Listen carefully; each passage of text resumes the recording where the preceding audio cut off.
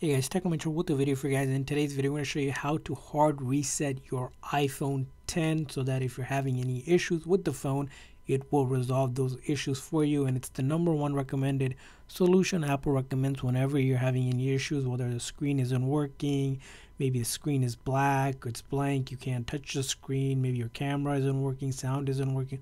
Whatever the issue is, you want to try this, the very first go-to step doing this hard reset. So in order to do that, first thing is you're going to locate the volume up and volume down button. You're going to press and release the volume up quickly, and then press and release the volume down quickly, one after another, and then come over to the right hand side and press and hold this side button until the screen goes completely black. And once you see the Apple logo appear, you'll let go of that side button. So it's going to be volume up, volume down quickly, and then you press and hold that side button and wait for the phone to go completely black and the Apple logo to appear. Do not need to slide to power off because that'll be a normal turn off.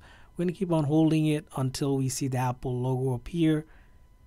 And once you see the Apple logo appear, we let go of that side button. And you might have to do this a few times because you have to make sure that you press volume up and volume down one after another quickly in order for this to work before holding on to that side button. If Siri activates, that means you didn't press volume up and down quick enough. So keep on trying. Sometimes it takes a few tries to get it right.